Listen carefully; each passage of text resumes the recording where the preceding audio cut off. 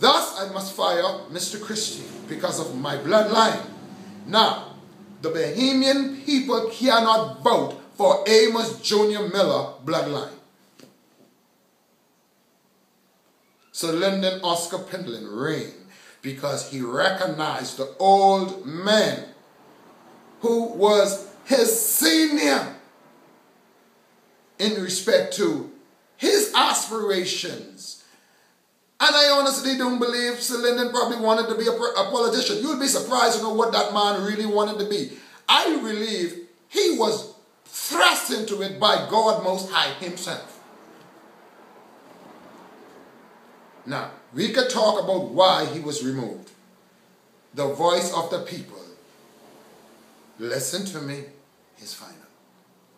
The options the people have in regards to both ministers of finance as of 1992 all the way to present 2013, one, have shown absolute egregious contempt for the Universal Declaration of Human Rights and everything it stands for, as relates to the house of Willis Miller.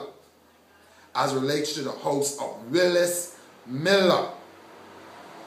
Thus, my birth, the 2nd of June, is important to these two men and the conspiracy of which I speak.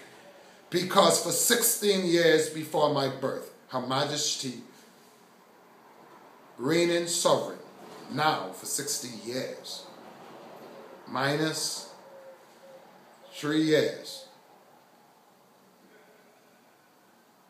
before I born, okay? She would have been reigning for 16 years as reigning sovereign, and then I born, pardon me, on the 17th year. On the day they chose to honor her on the 2nd of June as reigning sovereign over the Commonwealth. Now, if this is not supernatural enough for anyone else on the planet, at least the Rhodes Scholars, and I think we have at least 3 on record, and at least 3 off record, that they, at least these 2 ministers of finance, former and present ministers of finance, knows of which I speak. This is the message of DYNAMOS.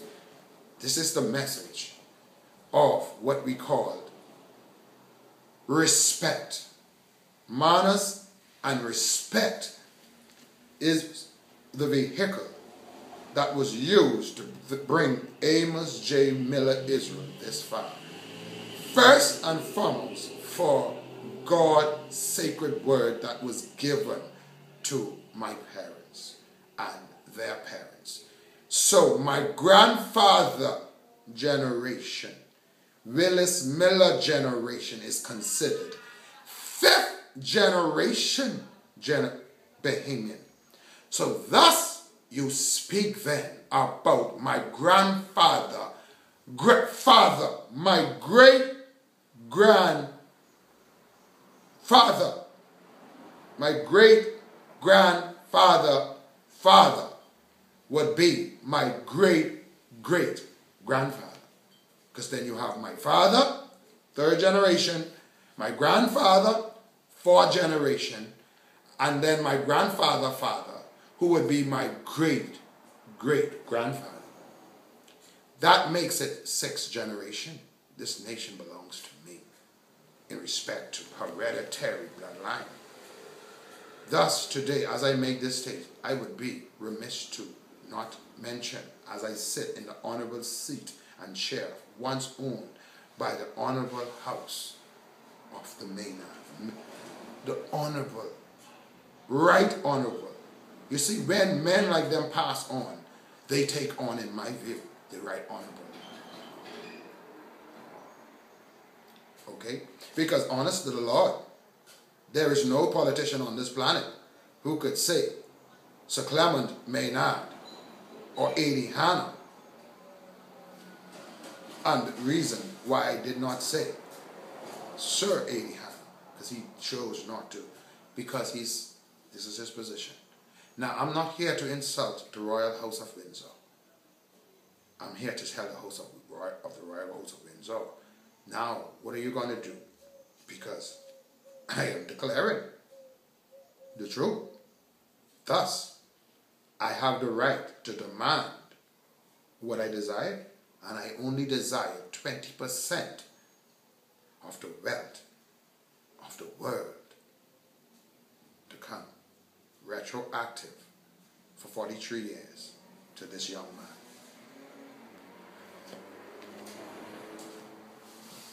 In respect to, from the day I born, which would be the 17th year, on that day I born, Her Majesty, reigning sovereign, Queen Elizabeth Alexandra Mary II, she's still alive. If the record is wrong, then I stand to be corrected. If she did not celebrate it on the 2nd of June, 60 years of reigning sovereign, then Justice Milton Evans did not give her a birthday present on the 31st of May by awarding the First Caribbean International Bank this building and property of which I have shown the world, and then refused within 14 days to grant me, one, his judge's ruling of that case, the transcript of the case, or the judge's preferred order, the preferred order of the case. These documents were vital to the education and education records for that in respect to the cases that were brought against me. But we know why these cases was brought against me in respect to the First Caribbean International Bank. That's because my ex-wife, Tiffany Patricia Rowe, she left her marriage. She left her marriage because she wanted to carry on whatever affairs she claimed that her and her family and the Bahamas government and the world now knows that I will not utter out of my mouth again, because I am declaring today, from this day forward, the world system, 20% of their wealth. What is 20% of their wealth? 20% of their wealth, simply mean that give and take the resources that recognition in that regard. You see, because 20% of the Bahamian economy coming to the royal house allows that house to buy into the companies and resources in respect to trading, companies trading on the New York Stock Exchange, the International Trading Stock Exchange. Thus, if you allow corrupt, in my humble opinion, political and religious families to get their hands on this kind of governance, they create oligarchies, thus singling out and deliberately persecuting through prosecution those like such as myself, as of the 40th birthday of this child, my eyes were opened. They tried to persecute me through prosecution, which was the weapons of suppression that they used along with oppression in respect to the Constitution. They used discrimination. Thus, I make and rest my case for corruption to continue to defraud this young man out of such rich history. Most of Auckland's, my grandparents own. You see now, as it relates to these families and my grandfather, you see the islands and all of the different islands have men like my grandfather. And these 6th, 5th, 4th, unlike myself, 3rd generation, it is important that they get me in jail, these corrupt politicians who have the country. Or else, I will tell you the truth. And if I tell you the truth and you buy into me, you see what you cost? You cost, one, for these men to be charged before an international court. The problem for me, who am I going to make this charge to unless I come to the world and unless the world tie and buy into this message? And because one, they own the banking system who these two people did all of this for. So, what am I saying? I would be remiss, let me digress for a minute. As I speak to you physically, I'm hungry. I haven't eaten for the day, and I don't even care. When I eat from the earth, the fruit of the earth. If I have to go to my brothers, my sisters, or my mother's residence for food, because there is no food in that cupboard, as far as I'm concerned, I have no food. Physical food, that is. Excuse me. Yet, why should I be afraid to tell the people of the world and look them in their eyes and say, take a good, please, take a good look at me. Once I take a good fresh bath in plenty cold water, and when the coldness of the water hit my skin, I can glorify the Most High, I can keep going on, at least for another 3 years. Now I have a disabled boy, 3 years of age, who needs a surgery. The conspiracy, by the way, in respect to Justice Milton Evans not wanting to grant me those documents, we know why. That is connected. He separated that case. He granted this. He tried to grant him, but he defrauded me out of my right to a fair trial. In other words, then, my case in regards to case that was heard before Justice Milton Evans, case number 01341/2012, case number 01341/2012 that was heard before Justice Milton Evans, it was prejudiced from the beginning, because he knew at that time, one, I had the knowledge, individually speaking, to represent myself in the matters that were heard before, in his presence, on the 27th of May, in respect to case number 00271. I represented myself. He refused to allow me to represent myself, and it was agreed that I can go or not go and get go to the legal aid clinic and seek legal aid, because he will not sit and hear the case with me representing myself, knowing I have a constitutional right to represent myself. Or, granted, the evidence, if a case is brought against me, then the case must be placed before me. Once it's placed before me and rulings and cases are going on in that regard, Justice Milton Evans is not ignorant to the law in respect to my right to Article 28 of the Constitution and what it speaks to in respect to the provisions. Justice Milton Evans might be ignorant to the proclamation, that Universal Declaration document of 1948, and the General Assembly of the United Nations proclaimed in respect to the preamble of the Universal Declaration of Human Rights document and its 30 articles, and then Article 30 of the Universal Declaration of Human Rights.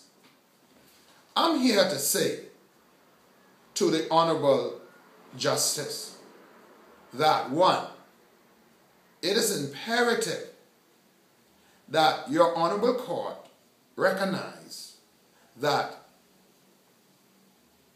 you, sir, as a justice, with the greatest respect, prejudice my case. Thus, I seek redress from a national independent tribunal. And by the way, I disagree with the doing away with of any, as relates to cases, criminal cases being brought and heard before justices in the Supreme Court, as relates to the doing away with of any jury or trial by jury. It is imperative that corrupt men and women, whether being in the church, business, or civic, or in politics, are not allowed to set up pyramids of corruption.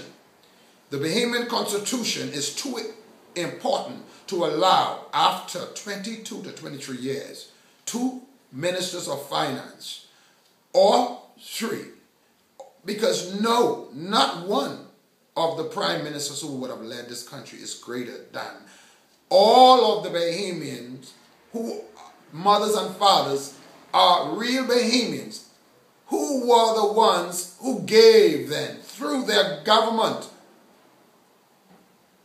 other foreign nationals who had children in their country to become citizens by way of birth and born in the country at the time. Give and take your parent, whether your mother had baby for a Bahamian and you born in the Bahamas, or your mother were a foreign immigrant, be it legal or illegal, and your mother and your father was a Haitian or a Jamaican or a Canadian, an American, a Spaniard, no matter a Grecian, wherever you're from, once your mother had you in the Bahamas, you're considered a Bahamian after you are granted citizenship by way of the Minister of Finance.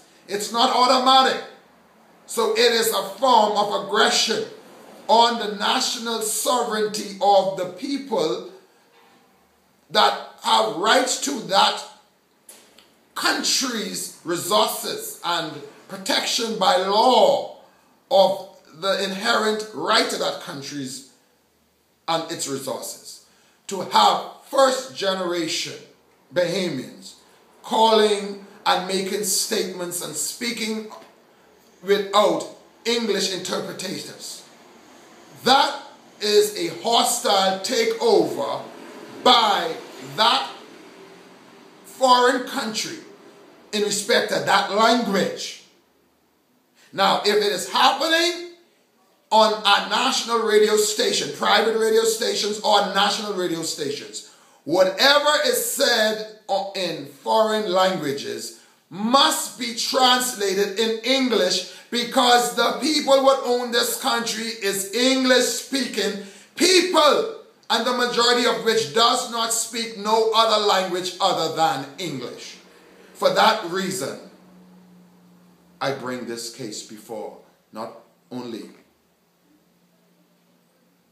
the Bahamian people who's entitled to this type of representation before the world, but I bring it to the world so the world may be informed, because I'm sure there's decent Bahamians in this country. So I'm sure there's decent people around the world in Haiti who knows that no form of foreign aggression on any person, country should be tolerated. So for the Bahamas government to have also on other radio stations, such as, and I won't call the radio station name to bring no form of negative, embarrassment to the station. But when the radio station can have a private show on their television station, asking our young people, the next generation, listen now, who in most cases, parents, are Bahamians, mother and father's Bahamians, but when you check who is their grandparents or their great-grandparents, there's a mixture in the bloodline. Regardless of all of that, once these children are known as Bahamian and got that they, did not by corruption or conspiracy, through false pretense, end up with Bahamian passport that they were not granted through proper channels by the Ministry of Finance, given that they waited for the proper time and went through the proper channels. Okay, these are Bahamian, first generation. Okay? Now, this is the point I'm making. The resources of the country has been misused by the politicians who does not have the best interests of real Bahamians such as myself at heart. Thus, it is my view and my opinion that they have sold us out. If I ask, Amos Jr. Miller asks, and by the way, that J is what it represents me being the oldest child to my father. But hereditarily speaking, I will change my middle name to, or initial to, the letter Y. Because I have a question to ask both ministers of finance and their cabinet who served with them in the last 22 within the 23 years. Why haven't the government of the Bahamas, when the F&M led the country for 15 years and 5 days, and the Progressive Liberal Party government, led and headed by the now Minister of Finance, the Right Honorable Perry Glaston Christie, and his cabinet in the last going into the 7th year, why haven't your cabinet did anything to show respect to the house of Amos J. Miller Israel for what he would have done in respect to and in regard to Bahamian sovereignty and what it means to be a Bahamian, and also in respect to Bahamian politics? The reason why y'all didn't do it is because y'all thought the young man sitting before the world and before you would have never figured all of this out on this level, and even if he did, have enough courage or nerve to do it. Guess what? This is called then checkmate. So the question for you guys before I sign off is, what makes the Ingram house and the Christie house more deserving of opportunity? Listen now, world, and listen now, 242, and everybody who just ain't into that nonsense. I talking to the PLP, FNMs, and DNAs and independents who absolutely don't really like you guys right now, because they know they too represent what Amos is talking about. And if that's the case, the question is, who did y'all bless with all of this wealth? And by the way, Bahamas government workers, remember, a whole lot of money is borrowed, okay, every year. And the majority of the money goes to government workers.